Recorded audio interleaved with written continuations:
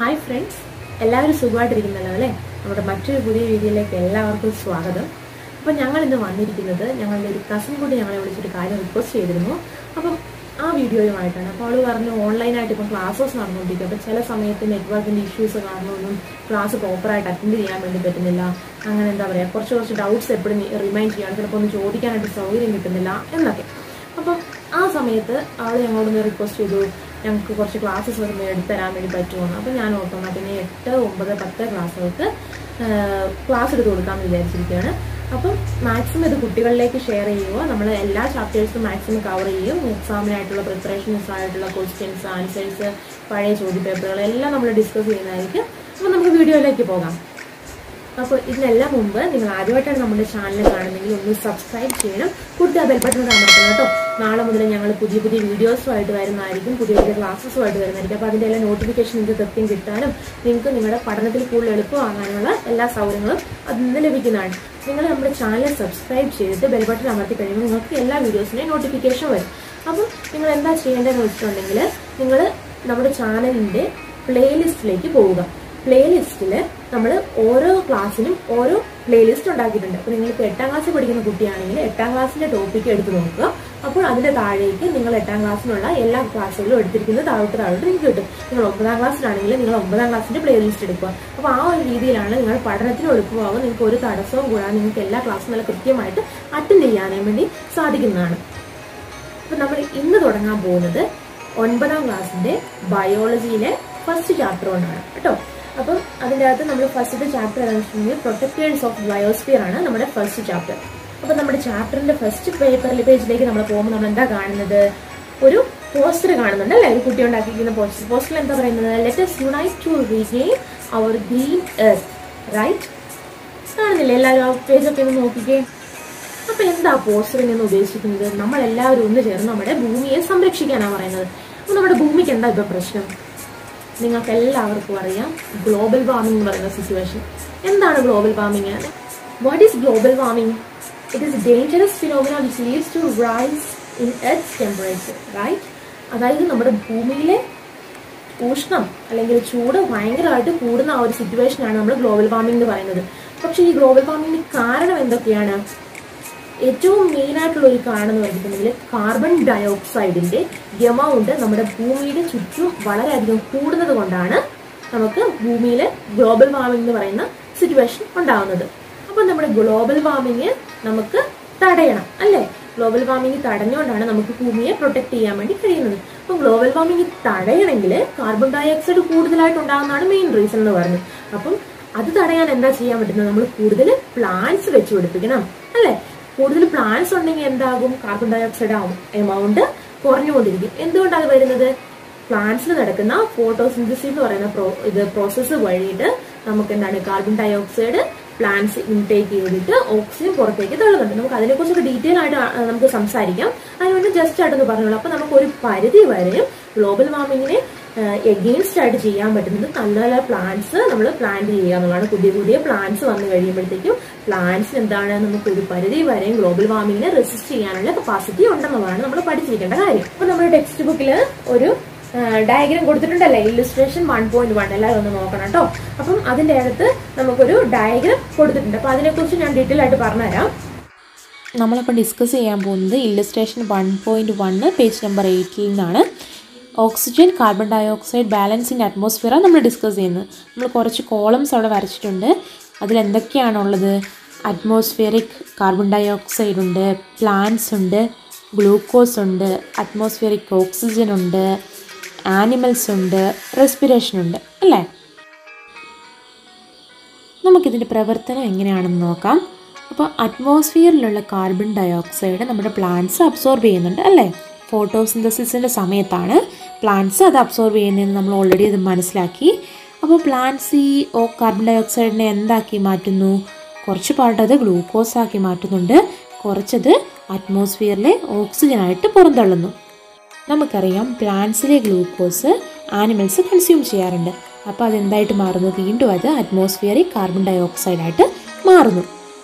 അതുപോലെ തന്നെ plants പുറന്തള്ളിയിരിക്കുന്ന oxygen എന്ത് ചെയ്യുന്നു, ആനിമൽസ് കൺസ്യൂം ചെയ്യുന്നുണ്ട് അല്ലേ. എന്നിട്ട് അവർ റെസ്പിറേഷൻ വഴി വീണ്ടും അറ്റ്മോസ്ഫിയറിലേക്ക് കാർബൺ ഡൈ ഓക്സൈഡ് പുറന്തള്ളുന്നു. അതുപോലെ തന്നെ നമ്മുടെ പ്ലാന്റ്സ് ഫോട്ടോസിന്തസിസിൻ്റെ ടൈം അല്ലാതെ ബാക്കി എല്ലാ ടൈമിലും റെസ്പയർ ചെയ്തിട്ട് കാർബൺ ഡൈ ഓക്സൈഡാണ് പുറത്തേക്ക് തള്ളുന്നത്. അപ്പോൾ ഇങ്ങനെയുള്ള പ്രോസസ്സ് വഴിയാണ് നമ്മുടെ അറ്റ്മോസ്ഫിയറിലെ കാർബൺ ഡൈ ഓക്സൈഡും ഓക്സിജനും ബാലൻസായിട്ട് നിൽക്കുന്നത്. ഈ ഇല്ലുസ്ട്രേഷൻ ക്ലിയർ ആയിട്ട് മനസ്സിലുണ്ടാവണം കേട്ടോ. അത് ടെക്സ്റ്റ് ബുക്കിൽ നോക്കി നന്നായിട്ട് പഠിക്കണം. എക്സാമിന് ഈ ക്വസ്റ്റ്യൻ വരാൻ സാധ്യതയുള്ളതാണ്. അപ്പോൾ നിങ്ങൾക്ക് ക്ലിയർ ആയിട്ട് മനസ്സിലായില്ലേ എങ്ങനെയാണ് പ്ലാന്റ്സ് നമ്മളെ എത്രത്തോളം നമ്മുടെ ഭൂമിയെ സംരക്ഷിക്കാൻ വേണ്ടിയിട്ട് സഹായിക്കുന്നു എന്നുള്ളത്. അപ്പം നമ്മൾ പരിസ്ഥിതി ദിനത്തിന് എല്ലാവരും പോയൊരു ചെടിയൊക്കെ നടും അല്ലേ. അങ്ങനെ മാത്രമല്ല, നമ്മൾ അല്ലാതെ നമ്മളെ കൊണ്ട് കഴിയുമ്പോഴൊക്കെ നമ്മളെ കൊണ്ട് പറ്റുന്ന ചെടികളും ചെറിയ ചെറിയ സാധനങ്ങളൊക്കെ നമ്മുടെ ചുറ്റുവട്ടത്തൊക്കെ നട്ടുപിടിപ്പിക്കണം. ചെറിയ ചെടികളും മരങ്ങളും ഒക്കെ. എന്തിനാ?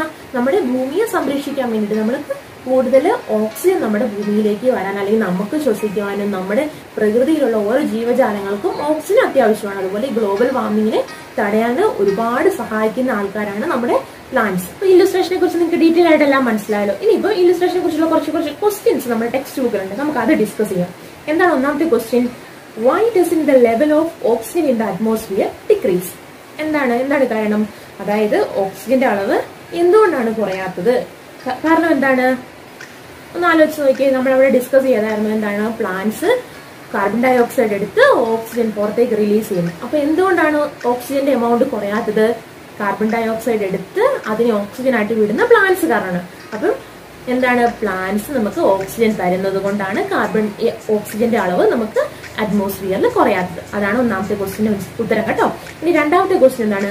Y doesn't the level of carbon dye oxide in the atmosphere increase? എന്തുകൊണ്ടാണ് carbon dye ഓക്സൈഡിന്റെ amount അറ്റ്മോസ്ഫിയറിൽ increase ആകാത്തത്? Same answer തന്നെയാണല്ലേ. അതായത് പ്ലാന്റ്സ് നമുക്ക് എന്ത് ചെയ്യുന്നു, കാർബൺ ഡൈ ഓക്സൈഡ് എടുത്തിട്ട് ഓക്സിജൻ തരുന്നു. അപ്പൊ എന്താണ്, എന്തോരം കാർബൺ ഡൈ ഓക്സൈഡ് നമ്മുടെ പരിസ്ഥിതിയിൽ ഉണ്ടായാലും പ്ലാന്റ്സ് എന്താണ്, അത് എടുത്തിട്ട് ഫോട്ടോസിന്തസിസ് ചെയ്യുന്നു. അപ്പൊ അങ്ങനെ ഫോട്ടോസിന്തസിസിന് അവർക്ക് കാർബൺ ഡൈ ഓക്സൈഡ് അത്യാവശ്യമാണ്, അതുകൊണ്ടാണ് അവരത് എടുക്കുന്നത്. അപ്പൊ അത് എടുക്കുമ്പോൾ എന്താണ്, ഓട്ടോമാറ്റിക്കലി കാർബൺ ഡൈ ഓക്സൈഡിന്റെ എമൗണ്ട് അറ്റ്മോസ്ഫിയറിൽ നിന്ന് കുറയുന്നു. അപ്പൊ അങ്ങനെ കുറയുന്നത് കൊണ്ട് തന്നെ എന്താണ്, നമ്മുടെ പ്ലാന്റ്സ് ആണ് നമ്മളെ ആ ഒരു കാര്യത്തിൽ സപ്പോർട്ട് ചെയ്യുന്നത്. അപ്പൊ അതുകൊണ്ട് എന്താണ്, കാർബൺ ഡൈ ഓക്സൈഡിന്റെ എമൗണ്ട് കുറയാൻ വേണ്ടിയിട്ട് നമ്മുടെ പ്ലാന്റ്സ് ആണ് സഹായിക്കുന്നത്. ഇനി third question, which process in plants regulate the level of oxygen and carbon dye oxide in the atmosphere? Important ആയിട്ടുള്ള ഈ ക്വസ്റ്റ്യനുമാണ്, ഇമ്പോർട്ടന്റ് ആയിട്ട് നമ്മൾ മനസ്സിലാക്കിയതുമാണ്. എന്താണെന്ന് വെച്ചാൽ, എന്ത് പ്രോസസ്സിന് വേണ്ടിയിട്ടാണ്, അല്ലെങ്കിൽ എന്ത് പ്രോസസ്സാണ് ചെടികൾ ഏത് പ്രോസസ്സാണ് നമ്മുടെ അറ്റ്മോസ്ഫിയറിന് കാർബൺ ഡൈ ഓക്സൈഡിന്റെയും ഓക്സിജന്റെ എമൗണ്ട് ബാലൻസ് ചെയ്യിക്കുന്നത് അല്ലെ? കാർബൺ ഡൈ ഓക്സൈഡിന്റെ ഓക്സിജന്റെ എമൗണ്ട് ബാലൻസ് ചെയ്യിപ്പിക്കുന്ന പ്രധാനപ്പെട്ട എന്താണ്, പ്ലാന്റ്സ് ചെയ്യുന്ന ധർമ്മം എന്താണത്? ഫോട്ടോസിന്തസിസ് അല്ലെ? അപ്പൊ നമ്മുടെ തേർഡ് ക്വസ്റ്റിന്റെ ആൻസർ എന്താണ്? ഫോട്ടോസിന്തസിസ് ആണ്. എങ്ങനെയാണ് നമ്മുടെ പ്ലാന്റ്സ് നമ്മൾ ഇത്രയും സപ്പോർട്ട് ചെയ്യുന്നത് മനസ്സിലായില്ല. അപ്പൊ നമ്മൾ പ്ലാന്റ്സിനെ ഇത്രയും പ്രത്യേകമായിട്ട് ശ്രദ്ധിക്കണം, അവരെ സംരക്ഷിക്കണം. അപ്പം എന്താ പറയുക, ഡീഫോറസ്ട്രേഷൻ ഒക്കെ നമ്മൾ തടയണം. അപ്പൊ അങ്ങനത്തെ കാര്യങ്ങളൊക്കെ ശ്രദ്ധിക്കണം. അപ്പൊ നമ്മുടെ പുസ്തകത്തിൽ അടുത്ത ക്വസ്റ്റിനിലേക്ക് പോകാം. List out the factors other than carbon dye oxide that required for photosynthesis. നമ്മൾ പറഞ്ഞു പ്ലാന്റ്സിലെ ഏത് പ്രവർത്തനം, ആ ഫോട്ടോസിന്തസിസ് ആണ് നമ്മുടെ പ്രകൃതി സംരക്ഷണം, അല്ലെങ്കിൽ നമ്മുടെ പ്രകൃതിയിലെ കാർബൺ ഡൈ ഓക്സൈഡിന്റെ എമൗണ്ട് കുറയ്ക്കാൻ വേണ്ടി നമ്മളെ സഹായിക്കുന്നത് അല്ലെ? അപ്പൊ ഫോട്ടോസിന്തസിസിന് ജസ്റ്റ് കാർബൺ ഡൈ ഓക്സൈഡ് മാത്രം മതിയോ? പോരാ അല്ലെ? അപ്പം അത് എന്തൊക്കെയാണ് മറ്റുള്ള ആവശ്യമായ ഘടകങ്ങൾ എന്ന് ക്വസ്റ്റ്യൻ ചോദിച്ചിട്ടുണ്ട് നമ്മളോട്. അപ്പൊ നമുക്കറിയാവുന്ന ഘടകങ്ങൾ എന്തൊക്കെയോ ഒന്ന് ഓർത്ത് നോക്കിക്കുകയും നമുക്ക് വേണ്ടത് ഇതിനകത്ത് ഓൾറെഡി കൊടുത്തിട്ടുണ്ട്, മിനറൽസും സാൾട്ട്സും വേണം അല്ലെ? പിന്നെ നമ്മൾ ഓൾറെഡി ഇപ്പം പഠിച്ചിട്ടുണ്ട് എന്തൊക്കെയാണ്, നമുക്ക് നമ്മൾ പഴയ ക്ലാസ്സിലൊക്കെ പഠിച്ചിട്ടില്ലേ, എന്താ കാർബൺ ഡൈ ഓക്സൈഡ് വേണം നമ്മൾ പറഞ്ഞു. അത് നമ്മൾ ഓൾറെഡി പറഞ്ഞിട്ടുണ്ട്, ക്വസ്റ്റ്യനിലും പറഞ്ഞിട്ടുണ്ട്. കാർബൺ ഡൈ ഓക്സൈഡ് അല്ലാതെ വേറെ എന്തൊക്കെ മൂലകങ്ങളാണ്, അല്ലെങ്കിൽ വേറെ എന്തൊക്കെ കാര്യങ്ങളാണ് നമുക്ക് ഫോട്ടോസിന്തസിസിന് വേണമെന്ന്. അപ്പം മിനറൽസ് വേണം, സാൾട്ട്സ് വേണം, വേറെ എന്തൊക്കെയാണെന്ന് ആലോചിച്ച് നോക്കിക്കേ. ലൈറ്റ് വേണം, ലൈറ്റ് വേണ്ടേ? സൺലൈറ്റ് വളരെ അത്യാവശ്യമായ ഒരു കാര്യമാണ്. പിന്നെ എന്തൊക്കെയായിരിക്കും വേണ്ടത്? വാട്ടർ വേണ്ടേ? വാട്ടർ വേണം. അതായത് നമ്മുടെ ഫോട്ടോസിന്തസിസിന് ഏറ്റവും ഇമ്പോർട്ടന്റ് ആയിട്ടുള്ള ഒരു ഫാക്ടർ വാട്ടർ ആണ് അല്ലെ? വേറെ എന്തൊക്കെയായിരിക്കും വേണ്ടത്? ക്ലോറോഫിൽ വേണം അല്ലെ? ക്ലോറോഫിൽ നമുക്ക് അത്യാവശ്യമായിട്ട് വേണ്ട കാരണങ്ങളാണ്. അപ്പൊ ഏകദേശം നമ്മൾ കവർ ചെയ്തു. ഇനിയിപ്പോ നമുക്ക് എന്താണ്, ഇത് എങ്ങനെ നടക്കും, എന്തൊക്കെയാണ് ഇതിന്റെ പ്രവർത്തനങ്ങൾ, എങ്ങനെയാണ് ഫോട്ടോസിന്തസിസ് ഒക്കെ നമുക്ക് കൂടുതലായിട്ട് ഡിസ്കസ് ചെയ്യാം. അപ്പൊ നമ്മുടെ ടെക്സ്റ്റ് ബുക്കില് ഒരു പെൺകുട്ടി നിന്നിട്ട് എന്തോ കാര്യമായിട്ട് ആലോചിക്കുന്നുണ്ടല്ലേ? എന്താ ആലോചിക്കുന്നേ? അവള് ആലോചിക്കുവാണ് എന്തുകൊണ്ടാണ് നമ്മുടെ ലീഫ്, ചെടികളുടെ ഒക്കെ ഇലയില് മുകൾ വശം വളരെ ഡാർക്ക് കളറായിട്ടും താഴെ ഇതിൻ്റെ ഓപ്പോസിറ്റ് സൈഡ് വളരെ ലൈറ്റ് ഗ്രീൻ കളറായിട്ട് കാണുന്നതെന്നുള്ളത് അവൾ ചിന്തിക്കുന്നുണ്ട്. ഇല്ലേ? നിങ്ങളത് എപ്പോഴെങ്കിലും ചിന്തിച്ചിട്ടുണ്ടോ? നിങ്ങളുടെ വീട്ടിൽ നിങ്ങൾ ഇല എപ്പോഴെങ്കിലും പറിച്ച് നോക്കിയിട്ടുണ്ടോ? മുകളിൽ കുറച്ച് ഡാർക്ക് കളറല്ലേ അല്ലെങ്കിൽ താഴെ ഒരു ലൈറ്റ് കളറല്ലേ എന്ന് എപ്പോഴെങ്കിലും ചിന്തിച്ചിട്ടുണ്ടോ? അപ്പം ഞാനൊരു ഇല കാണിക്കാം കേട്ടോ. ഇത് ഞാൻ നിങ്ങൾക്ക് ക്ലിയർ ആയിട്ടുള്ള ഫോട്ടോ ഇപ്പം കാണിച്ചു തരാം.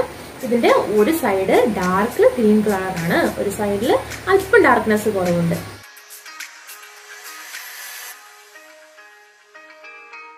എന്തുകൊണ്ടായിരിക്കും നമ്മുടെ ഇലയുടെ മുകൾവശം ഡാർക്ക് കളറും താഴെ ഒരു ചെറിയൊരു കളർ കുറവും ഉണ്ടാകാൻ കാരണം? എന്തായിരിക്കും? ക്ലോറോഫില്ലാണ് അല്ലേ? ക്ലോറോഫില്ലിന്റെ എമൗണ്ട് കൂടുതലായിട്ട് മുകൾ വശത്തുള്ളത് കൊണ്ടാണ് നമ്മുടെ ലീഫിന് ഗ്രീൻ കളർ ഷെയ്ഡ്, അതായത് ഗ്രീൻ കളർ ഷെയ്ഡ് അപ്പർ സൈഡിൽ വളരെ കൂടുതലായിരിക്കുന്നത്. അപ്പം നിങ്ങൾക്ക് ഞാൻ ഇപ്പോൾ ഒരു സ്ക്രീനിൽ കാണിച്ചു തരാം എന്തൊക്കെയാണ് ഒരു ലീഫ് കട്ട് ചെയ്യുമ്പോൾ അതിൻ്റെ അകത്തുണ്ടാകുന്ന പാർട്സ്, അല്ലെങ്കിൽ മൈക്രോസ്കോപ്പിൽ കൂടെ കാണുമ്പോൾ നിങ്ങൾക്ക് അതിൻ്റെ എന്തൊക്കെയാണ് ഒരു ലീഫ് കട്ട് ചെയ്യുന്നത് നമ്മൾ മൈക്രോസ്കോപ്പിലൂടെ കാണുമ്പോൾ നമുക്ക് കാണാൻ വേണ്ടി പറ്റുന്ന പാർട്സ് ഒക്കെ എൻ്റെ ക്രോസ് സെക്ഷന് ഞാൻ നിങ്ങൾക്ക് കാണിച്ചു തരാം. നമുക്കപ്പം നമ്മുടെ മൈക്രോസ്കോപ്പിക്കൽ ലെവലിലേക്ക് നമുക്ക് നമ്മുടെ ലീഫിൻ്റെ അകത്ത് എന്തൊക്കെയാണ് ഉള്ളതെന്ന് നോക്കാം അല്ലേ?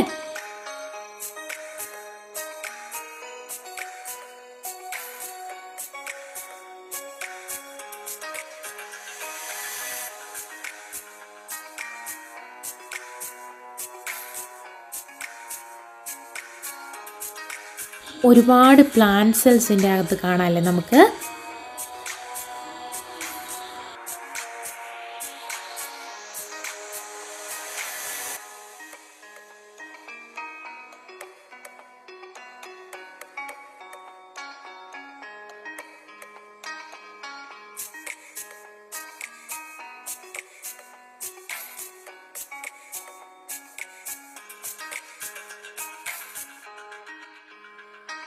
നമ്മളിപ്പോൾ ഒരു പ്ലാന്റ് സെല്ലിൻ്റെ ഉള്ളിലേക്ക് കടന്നു. അപ്പോൾ നമ്മളിനി കാണാൻ പോകുന്നത് ഒരു ക്ലോറോപ്ലാസ്റ്റ് ആണ് കേട്ടോ. അപ്പോൾ ഈ ക്ലോറോപ്ലാസ്റ്റിന് എന്തൊക്കെയാണ് ഉള്ളത്? അതിനൊരു ഡബിൾ മെമ്പറൈൻ ഉണ്ട്, 2 ചെറിയ പാളികളുണ്ട്. അതിനുള്ളിലേക്ക് നമ്മൾ ചെല്ലുമ്പോൾ ലിക്വിഡായിട്ടുള്ള കുറച്ച് പോർഷൻ ഉണ്ട്, അതാണ് സ്ട്രോമ എന്ന് പറയും. ഈ കാണുന്ന സാക്സിന് നമ്മൾ വിളിക്കുന്ന പേര് ഗ്രാന എന്നാണ്.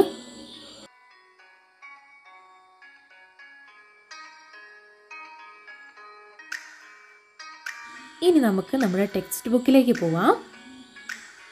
എല്ലാവരും ഇനി ഒന്ന് ടെക്സ്റ്റ് ബുക്കൊക്കെ ഒന്ന് ഓപ്പൺ ആക്കിക്കേ. Page number 9 illustration 1.2. നമ്മുടെ പിക്ചറിൽ ഒരു ലീഫ് ഉണ്ടല്ലേ, ലീഫിൻ്റെ സെക്ഷൻ ഓഫ് ലീഫ് അവിടെ കാണിച്ചിട്ടുണ്ടല്ലേ. എന്തൊക്കെയാണ് സെക്ഷൻ ഓഫ് ലീഫിലുള്ളത്? എപ്പിഡെർമിസ് ഉണ്ട്, സ്റ്റൊമാറ്റ കാണുന്നുണ്ട് അല്ലേ, അപ്പം വാസ്കുലർ ടിഷ്യൂ കാണുന്നുണ്ട് അല്ലേ. അപ്പം നമ്മൾ അതിലൊരു സെല്ലിനെ ഇവിടെ താഴെ തന്നെ കാണിച്ചിട്ടുണ്ട് അല്ലേ, പ്ലാന്റ് സെൽ എന്ന് പറഞ്ഞ് കാണിച്ചിട്ടുണ്ട്. പ്ലാന്റ് സെല്ലിൻ്റെ ഉള്ളിൽ നമുക്ക് എന്ത് കാണാൻ വേണ്ടി പറ്റുന്നുണ്ട്? ക്ലോറോപ്ലാസ്റ്റ് കാണുന്നുണ്ട് അല്ലേ. ക്ലോറോപ്ലാസ്റ്റിൻ്റെ വലിയൊരു പിക്ചർ കൊടുത്തിട്ടുണ്ട്, കണ്ടില്ലേ. ഇനി ക്ലോറോപ്ലാസ്റ്റിൻ്റെ ഉള്ളിൽ നമ്മൾ സൂം ചെയ്ത് കാണുമ്പോൾ നമ്മൾ നേരത്തെ കണ്ടില്ലേ, വീഡിയോയിൽ കണ്ടില്ലേ എന്ന് പറഞ്ഞ പോലെ ഗ്രാന നമുക്ക് കാണാൻ വേണ്ടി പറ്റുന്നുണ്ട്, സ്ട്രോമ കാണാൻ വേണ്ടി പറ്റുന്നുണ്ട്. പിന്നെ നമ്മൾ നേരത്തെ പറഞ്ഞതുപോലെ തന്നെ ഡബിൾ മെമ്പറൈന് നമുക്ക് നന്നായിട്ട് മനസ്സിലാവുന്നുണ്ട്. അപ്പം ഈ ഒരു പിക്ചർ എപ്പോഴും മനസ്സിൽ വേണം കേട്ടോ. ഞാൻ ക്ലിയർ ആയിട്ട് മനസ്സിലായല്ലോ. അപ്പം നമ്മുടെ 9ാമത്തെ പേജിലോട്ട് നമ്മൾ പോകുമ്പോൾ നമ്മൾ അതിൻ്റെ ഇല്ലസ്ട്രേഷൻ അത് നിങ്ങൾക്ക് ഞാൻ കാണിച്ചു തന്നു, അതിനെ ഡിസ്കസ് ചെയ്തു. ഇനിയിപ്പം നമുക്ക് സംസാരിക്കാനുള്ളത് അവിടെ ഒരു കോളത്തിൽ കൊടുത്തിട്ടുണ്ട് ഇല്ലേ. ആ കോളത്തിൽ ഇമ്പോർട്ടൻ്റ് ആയിട്ടുള്ള കാര്യം കേട്ടോ, ഞാൻ വായിക്കാം. Photosynthesis take place in chloroplast. It occurs not only in leaves but in the regions wherever chloroplast is present. Photosynthesis എവിടെ നടക്കുന്നത്? ക്ലോറോപ്ലാസ്റ്റിലാണല്ലോ നടക്കുന്നത്. അത് ലീവ്സിൽ മാത്രമാണോ അപ്പോൾ ഫോട്ടോസിന്തസിസ് നടക്കുന്നത്? അല്ലല്ലേ. എവിടെയൊക്കെയാണോ ക്ലോറോപ്ലാസ്റ്റ് ഉള്ളത് അവിടെയൊക്കെ ഫോട്ടോസിന്തസിസ് പ്രോസസ്സ് നടക്കുന്നുണ്ട്. ഇനി അടുത്ത സെൻറ്റൻസ് എന്താണ്? Pigments that absorb sunlight are found in the grana of chloroplast. എന്താ നമുക്ക് മനസ്സിലാകുന്നത്? ക്ലോറോപ്ലാസ്റ്റിനുള്ളിലെ ഗ്രാനയ്ക്കാണ് സൺലൈറ്റിലെ പിഗ്മെന്റ്സ് അബ്സോർബ് ചെയ്യാനുള്ള കഴിവുള്ളത്. Next sentence, chlorophyll A, chlorophyll B, keratin, xanthophyll are the pigments present in grana. All these pigments can absorb sunlight. എന്താ നമുക്ക് മനസ്സിലാക്കാൻ വേണ്ടി പറ്റുന്നത്? നമ്മുടെ ക്ലോറോപ്ലാസ്റ്റിലുള്ള ഗ്രാനയിലാണ് chlorophyll A, chlorophyll B, keratin, xanthophyll എന്നീ pigments അടങ്ങിയിട്ടുള്ളത്. So the next sentence is, however, only chlorophyll A can participate directly in photosynthesis. all the other pigments absorb light and transfer it to chlorophyll A. Hence, they are called accessory pigments. ആ സെൻറ്റൻസിൽ എന്താ പറയുന്നത്? Chlorophyll A മാത്രമേ direct ആയിട്ട് ഫോട്ടോസിന്തസിസിൽ ഉൾപ്പെടുന്നുള്ളൂ. ബാക്കി എല്ലാ പിഗ്മെൻറ്റ്സും എന്താ ചെയ്യുന്നത്? Sunlight absorb ചെയ്തിട്ട് അത് ക്ലോറോഫിൽ എ ആയിട്ട് മാറുന്നു. എന്നിട്ടാണ് അത് ഫോട്ടോസിന്തസിസിൽ ഉൾപ്പെടുന്നത്. അതുകൊണ്ട് തന്നെ ക്ലോറോഫിൽ എ ഒഴികെ ബാക്കിയുള്ള എല്ലാ പിഗ്മെൻറ്റ്സിനെയും നമ്മൾ എന്താ വിളിക്കുന്നത്? ആക്സസറി പിഗ്മെൻറ്റ്സ് എന്താണ്? ആക്സസറി പിഗ്മെൻറ്റ്സ് എന്താണെന്നും അത് ഏതൊക്കെയാണെന്നും ഒക്കെ പ്രത്യേക ഓർമ്മയിൽ വെക്കണം കേട്ടോ. അതെല്ലാവർക്കും ക്ലിയർ ആയല്ലോ അല്ലേ? അപ്പൊ നമുക്ക് അടുത്ത പേജിലേക്ക് പോകാം. അതിനകത്ത് പറയുന്നുണ്ട് നമ്മുടെ carbon dioxide along with carbon dioxide water should also reach the leaves for photosynthesis അല്ലേ? അപ്പൊ നമുക്ക് ഫോട്ടോസിന്തസിസിന് ആവശ്യമായ എല്ലാ മൂലകങ്ങളും എല്ലാ ഘടകങ്ങളും എവിടെ എത്തണം? നമ്മുടെ ലീഫിൽ എത്തണം അല്ലെ? അത് ഏതൊക്കെ വഴിയാണ് വരുന്നത്, എന്തൊക്കെയാണ് അതിന്റെ പാത്ത് എന്നുള്ളതിനൊരു ഡയഗ്രാം അവിടെ കൊടുത്തിട്ടുണ്ട് അല്ലേ? നമുക്കത് കംപ്ലീറ്റ് ചെയ്യാം കേട്ടോ. ഇപ്പം അപ്പോൾ നമ്മുടെ വർക്ക്ഷീറ്റിലുള്ള കോളംസ് ഞാൻ ഫില്ല് ചെയ്തിട്ടുണ്ട് കേട്ടോ. അപ്പോൾ 2 സെക്ഷനായിട്ടാണുള്ളത്. ഒന്നാമത് കാർബൺ ഡയോക്സൈഡിൻ്റെ യാത്ര എങ്ങോട്ട്? ലീഫിൻ്റെ ഉള്ളിലേക്ക്. ഓക്കെ. രണ്ടാമത്തേത് വെള്ളത്തിൻ്റെ യാത്ര എങ്ങോട്ട്? ലീഫിൻ്റെ ഉള്ളിലേക്ക്. അത് പോകുന്ന വഴി, അതാണ് നമ്മൾ പറയേണ്ടത്. അപ്പം നമുക്ക് കാർബൺ ഡയോക്സൈഡിൻ്റെ യാത്ര നോക്കാം. കാർബൺ ഡയോക്സൈഡ് അറ്റ്മോസ്ഫിയറിൽ നിന്ന് സ്റ്റൊമാറ്റ വഴിയാണ് ലീവ്സിൻ്റെ ഉള്ളിലേക്ക് പോകുന്നത് അല്ലേ?